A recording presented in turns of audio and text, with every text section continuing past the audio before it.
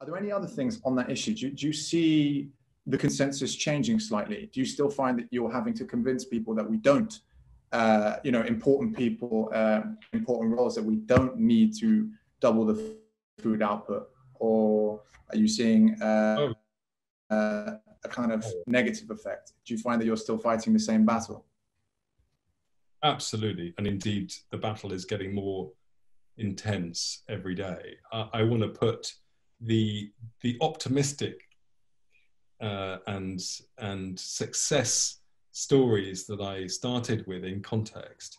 I do still have hope, and I am really inspired, and I rejoice in the great impacts that we've had over the last 20 years. I think now thousands, hundreds of thousands of people have engaged in the issue of food waste. It's shot up the agenda. We've had measurable and meaningful gains. Loads of businesses like my own, Toast Ale, have started within the sector, upcycling food that would otherwise be wasted. It really is a fantastic thing. But to put that in a rather darker context, these are ripples on an ocean, and the tide is still fastly going, quickly going the wrong direction still. If you look at all of the trajectories with the food system and with our relationship to nature, most of them are getting worse, and some of them are still accelerating in the wrong direction. Deforestation continues. The mass species extinction event is in full swing.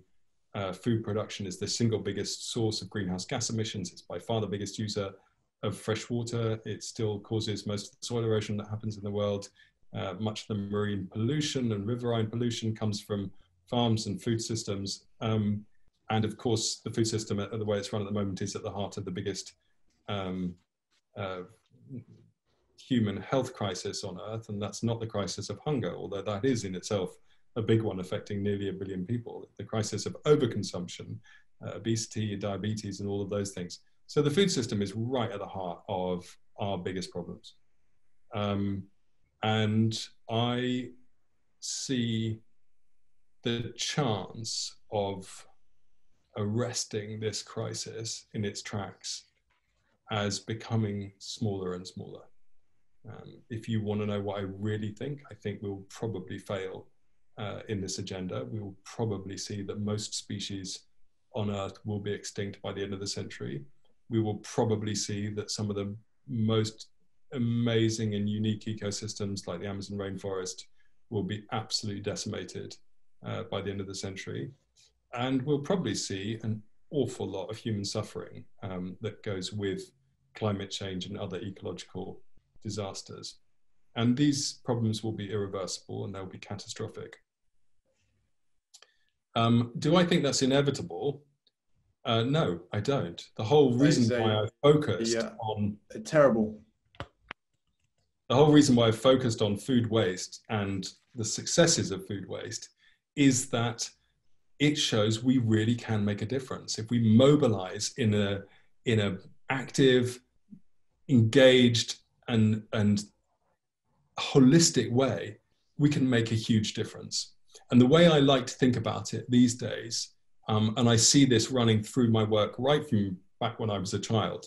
And by the way, if I wasn't sitting in front of my computer and I could get you on my mobile phone, I'd take you down to see the descendants of the very same pigs down in my farmyard eating food waste still from the supermarkets. That goes on, and I feed my family of household of 10 people with all of the delicious pork that results in it. But what I see as a potential pathway is, I love the word companion. And it's become, I don't do yoga, I don't have a spiritual practice, I'm not religious, I don't believe in divine forces looking after us. But I do have a practice that I call companionship. Companion, of course, anyone who knows their Latin knows that com, of course, means with, and pan means bread. I see there is a lot of Italians here today. Compagno, of course, means with bread, in French, copain, Spanish and Portuguese, compañero. Even in Greek, syntrophos, any Greek speakers will know that that means with food. A companion is somebody you share food with. And indeed, the sharing of food to build friendship and society is a universal human behavior. Every single society in the world uses the sharing of food to build friendship. And indeed, not sharing food with somebody, if you leave somebody out of a meal, that is also universally a stigmatizing gesture. That is the ultimate way of casting somebody out, is not to let them sit at the table. And indeed, it is not just a human behavior, it's a great ape behavior. If you look at our closest animal relatives, the sharing of food is fundamental to their social dynamics. If you look at our closest relative, the pygmy chimpanzee or bonobo, when they have surplus food, they proactively go and find other bonobos to share it with. And rather intriguingly and beautifully, they will select strangers over and above friends as their partners to share food with. This might seem counterintuitive, but essentially what they're doing is turning surplus food into social capital. They're making new friends. They're making companions. And I see the food waste scandal and the food system problems generally as an opportunity to regenerate the spirit of companionship. And that means in our own lives, of course, sharing food as a powerful force for bringing people together in our own households and beyond, but also in a more systemic way. When we buy food, if we choose to buy it from companies that have responsible supply chains and are in good companionship with the suppliers, with the growers, with the earth, with their customers, then we can participate in restoring good companionship in the world. And what we see too often is a broken form of companionship, this idea that hundreds of millions of people go hungry while other people overeat. The idea that we can pay companies to destroy the Amazon rainforest to produce cheap meat, that's bad companionship. And I think if we exercise good companionship in our personal lives, in our economic lives and in our political lives, we can use the food system to, to transform it from our biggest problem to one of our biggest solutions, to actually use farming to take carbon out of the atmosphere and put it back into soils, to create habitat, not destroy it, to replenish aquifers, not deplete them, and to build soils, not erode them.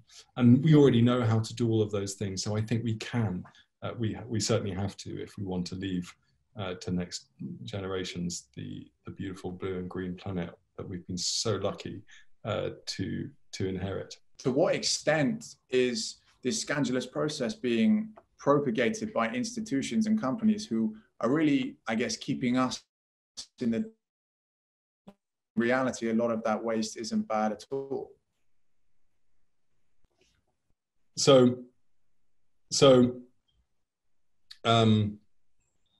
I have made it my life's work to make it hard for supermarkets and other food businesses to continue to hide their food waste.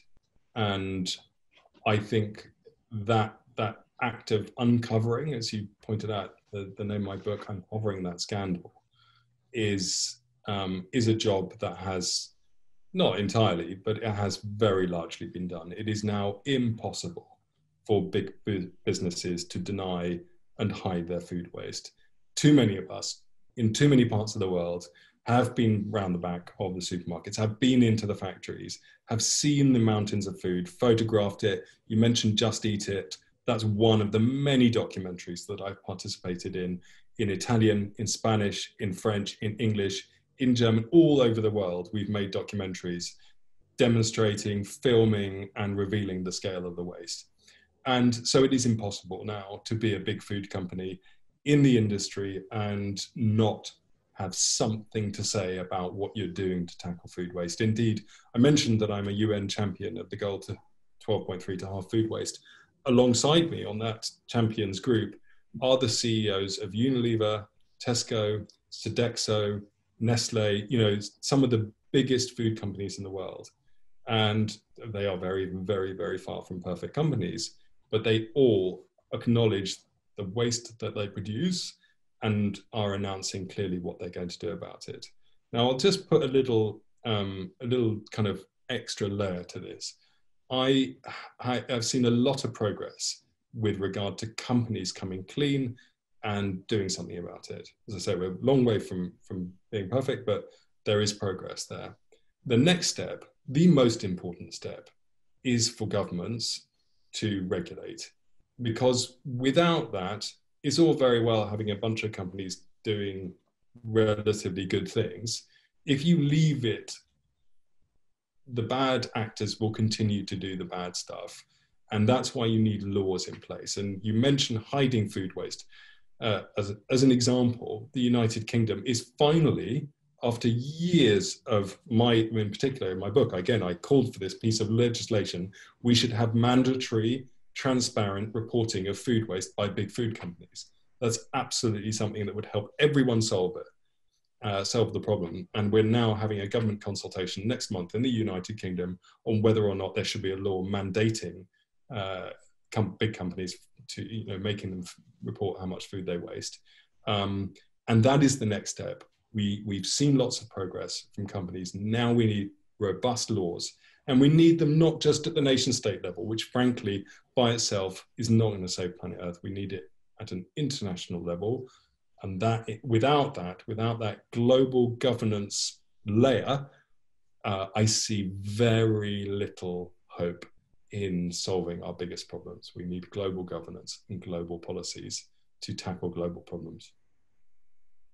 So it would be, why is it taking such a long time, and why is there so many obstacles towards radical change? If we need such a radical change, why is it not happening? You'd think that when presented with the facts and your prognosis, change would happen far sooner.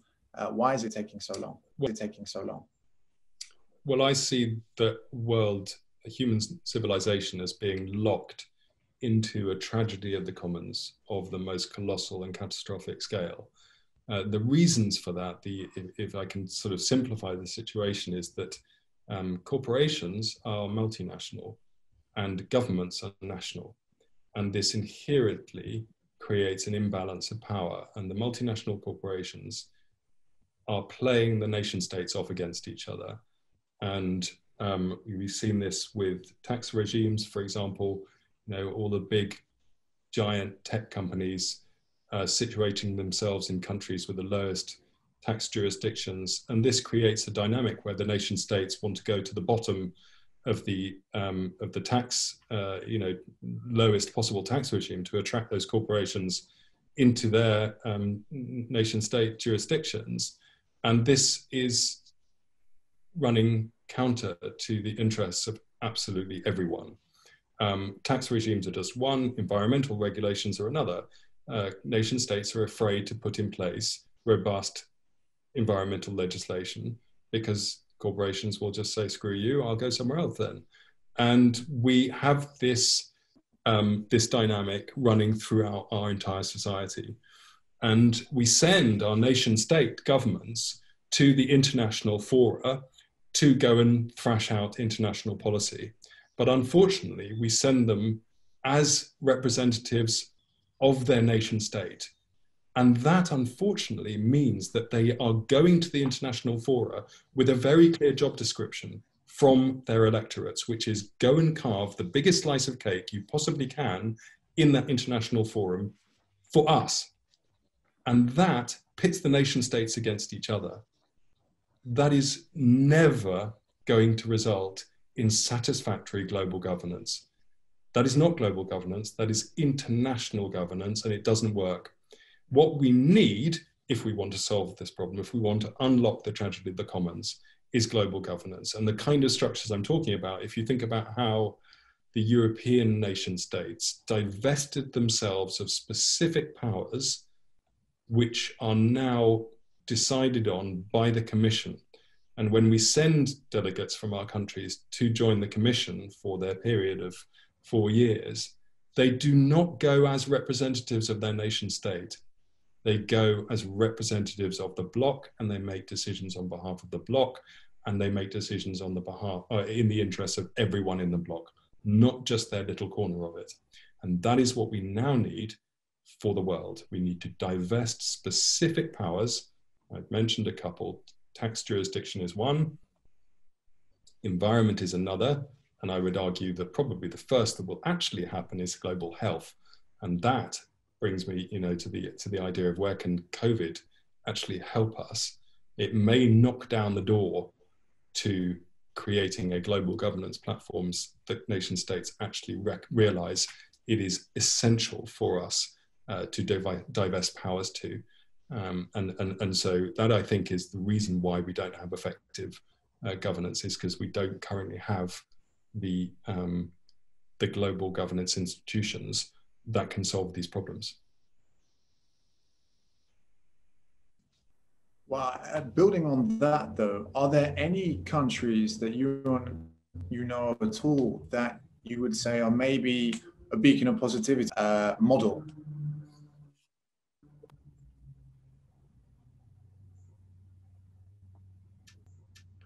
No. So everybody is culpable to the same degree, more or less. No, that's not what I mean. What I mean is that, of course, there are countries with some really wonderful policies. If you look at the rights of nature granted in Ecuador, if you look at how in New Zealand a river has been given the same rights as personhood, if you look at the United Kingdom's policies on food waste, if you look at the United States policy on subsidizing food redistribution, if you look at international agreements such as the Montreal Protocol, you can find antecedents to the kind of thing that we need, where all nation states signed up to something and actually then went and more or less implemented it. So there are little its and bits. There is no individual country that is capable of showing the kind of thing that we need, because the whole point is a country cannot solve a global problem. It does not have the powers to do that. And without the global approach, they will not succeed. And I gave you the example of the European Union. Now, it's an ironic example to give, because the whole point is the reason why the nation states were willing to divest their powers to the Commission is so that they could stand up as a block of nation states on the international stage to balance out the power of China and the US and other superpowers. And if we hadn't all ganged together, we would have been marginalized. So in a way, the European Union is a reinforcement of the problem of the nation state competitive tragedy of the commons, but it still does show a very interesting process. And that process is one that we now need to be looking at a global level. The kinds of initiative that give me hope are not the nation states. They are organizations like Democracy Earth, run by my dear friends Pierre Mancini and Santi Siri. These are the people that have gone into the future and said, okay, what does democracy look like when we start making decisions on behalf of humanity, one species on one planet? That is the kind of thing that gives me hope, that there are people now engineering the kinds of platform that ultimately we will evolve into. That is, all of the trends are going global.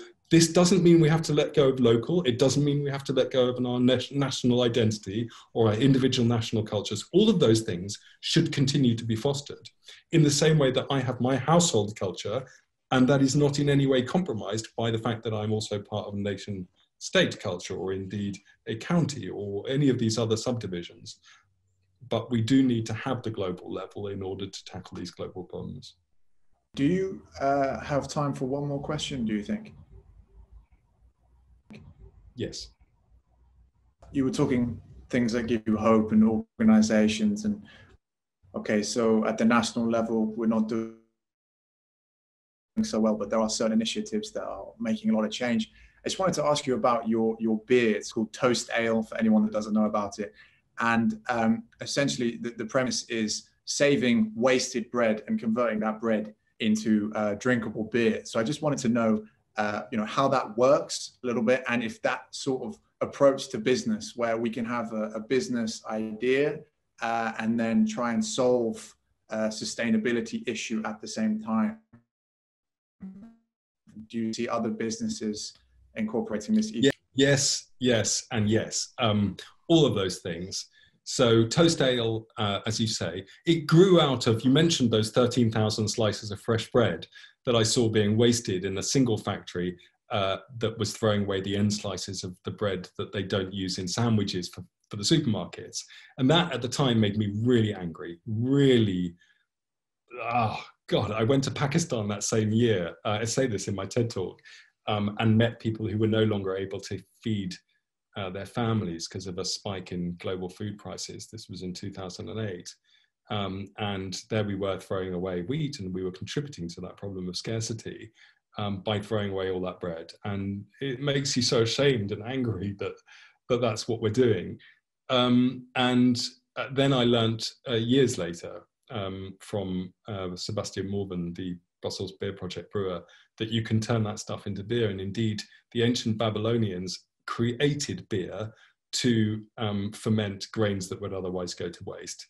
That is principally what fermentation is, a preservation technology. The inebriation that results is a happy side effect. So I started Toast Ale as a way of upcycling a problem into a solution. It is run on the ethos by which I run my life, which is that if you want to save the world, you've got to throw a better party than the people destroying it. This has got to be fun. It's got to be engaging. It's got to be easy. It's got to be delicious. And the more parties we can have, the happier we're going to be, and the more people will want to join us. I'm not for hair shirts and kind of depression. It is bleak. We have to acknowledge the anger. We have to acknowledge the realistic trajectory that we're going through. But we have to make it sustainable for ourselves as well as for the planet. And having lots of fun is absolutely, certainly for me, it's an essential part of my life. I'm more of a hedonistic environmentalist. I like to think of us squeezing the last drop of joy and beauty and deliciousness from each other and from the wonderful bounty that nature gives us. And not only do we use the food that would otherwise be wasted as a way of reducing the impact of our production. So we use that waste bread instead of virgin barley, which means we need a third less land to produce our beer than any other kind of beer. So imagine you had a car and you invented a car that used a third less fuel. That's the equivalent of what Toast Ale is. We're having a catalytic effect. We open sourced our recipe so that now hundreds of brewers all over the world are copying us. Our recipe's been downloaded 80,000 times. We ourselves have upcycled more than 2 million slices of bread that would otherwise have been wasted. And I don't know how many more millions are being brewed by other companies around the world using our idea. Beyond that material flow, we also have a money flow. So we give our profits to Feedback, the charity I founded, and other environmental charities around the world, so that we can say that all of the money that we generate is going to contribute towards doing good in the world. It's much more sensible, in our view, for customers to give their money to companies such as ours than to give it to companies who are essentially going to create costs for everyone further down the line by creating social and environmental externalized costs, like chopping down the Amazon rainforest or excessive pollution or injustice. These are things that we ultimately have to pay the cost of. But with companies like Toast Ale, and I'm very pleased to say we're not alone, there is a growing, vibrant, regenerative economy that thinks about how do we use business to solve the problems that are being created rather than perpetuating them.